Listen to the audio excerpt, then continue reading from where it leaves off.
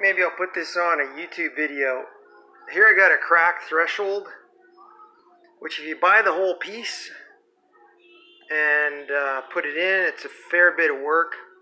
So I came up with a solution here to put dowels in it with wood glue.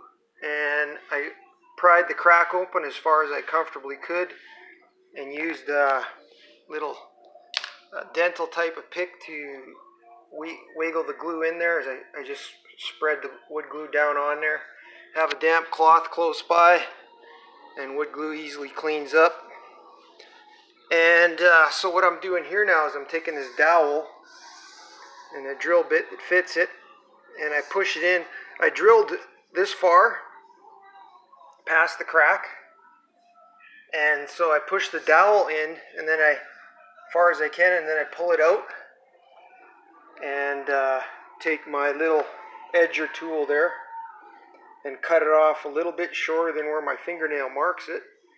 Put some glue all around the end of it, pound it in with a hammer, and there you can see. And when I'm done, I'm going to put some of this color crayon on there, and we'll have a look and see how it all looks. So what I did here is I drilled a screw in the bottom plate of this pony wall. You can see the nice place. And that's so I can clamp on there and pull this whole thing in. And later on I'll just fill that hole. I got my little damp cloth here. Wipe up the glue. Wood glue wipes up easy. These guys are all pounded in smooth, and oops, can't even see what I'm doing there. Rookie cameraman here. Clean up the glue.